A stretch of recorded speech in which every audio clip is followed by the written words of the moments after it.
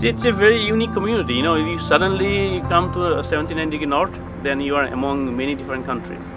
And so I would say it's extremely well-run operation out here.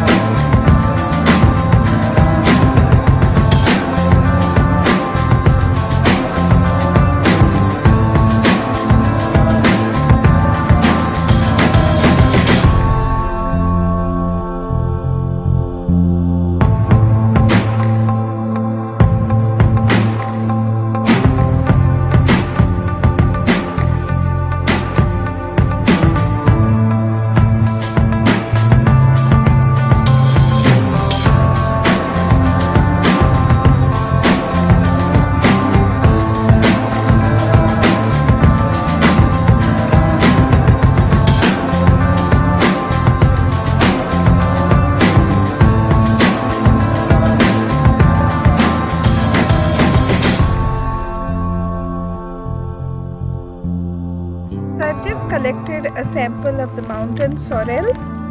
This is a location where the glacial water melts, and I'm actually working with the microorganisms associated with the rhizosphere of these flowers in the Arctic, and if they produce any monoterpenes which have a biotechnological application.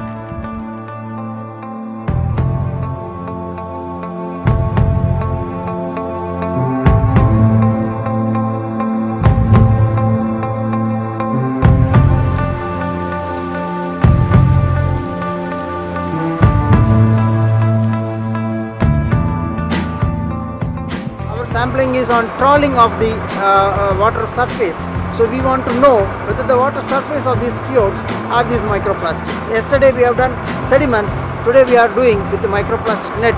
We are trawling it for 20 minutes at 2 knots of speed, so that we'll get to know whether the microplastics are present on the surface of this article.